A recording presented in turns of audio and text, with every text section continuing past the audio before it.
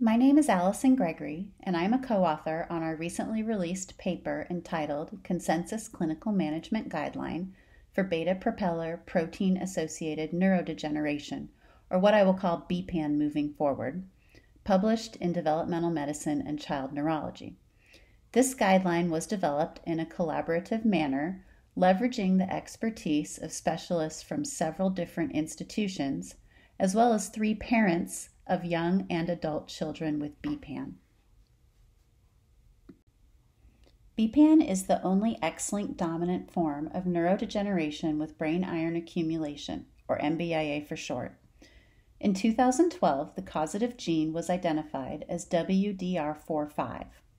Over the following several years, particularly as exome sequencing became more widely available, it became obvious that BPAN was more common than initially suspected. The prevalence is estimated at about 2 to 3 per million, meaning it is still ultra-rare. The clinical phenotype has also continued to expand as more cases are identified. As practitioners working with NBIA disorders and involved in related advocacy groups, we felt it was imperative to provide recommendations for best practice in caring for individuals with BPAN. Our hope is that it will serve as a key resource for patients, their families, and their medical teams. This review is a result of a comprehensive evaluation of the literature and consensus of clinicians with experience treating individuals with BPAN. Details can be found in the methods section of the paper. The section on diagnosis and initial assessment and care covers presenting features, the phenotypic spectrum, diagnostic imaging, genetic testing and counseling, and disease progression. While the information cannot all be covered in a short podcast, we do want to highlight a few key points. First, the phenotypic spectrum is now known to include children who may initially only have developmental delay and predominant speech deficits. Some may have intractable epilepsy, while others may have autistic or Rett-like features. Genetic testing and counseling in BPAN are complicated by several factors.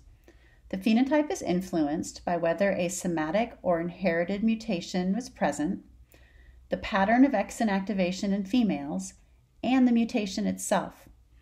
Most individuals with BPAN are females, and most have de novo mutations, but there are affected males and cases of inherited mutations as well. Imaging findings are described, including how they evolve from childhood to adolescence to adulthood. Given that the presenting features can be as broad as developmental delay or seizures, imaging is an extremely useful tool to point towards BPAN early in the diagnostic odyssey. A halo of T1 hyperintense signal around a hypointense signal band in the cerebral peduncles is pathognomonic for BPAN. The second half of the paper focuses on evaluation, management, and surveillance. Major impacts on the quality of life for children and adults with BPAN include seizures, behavior problems, communication deficits, sleep disorders, and eventual neurological regression. Since there are currently no disease-modifying treatments, care is supportive and a multidisciplinary approach is important. Similar to Rett syndrome, individuals with BPAN can have a complex epilepsy which is refractory to treatment. While management may be challenging, seizures usually do cease in adolescence, at which time anti-seizure medication should be tapered.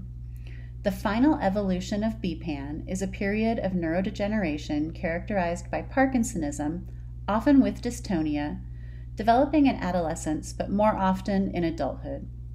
The movement disorder is accompanied by cognitive deterioration, both of which can be a new source of anxiety and grief for family and caregivers. Palliative care can be a key resource during this time to support focus on quality of life and help with decisions around end-of-life care. A growing number of advocacy groups are also a rich source of support for many families, including the NBIA Alliance, an international federation of family advocacy organizations.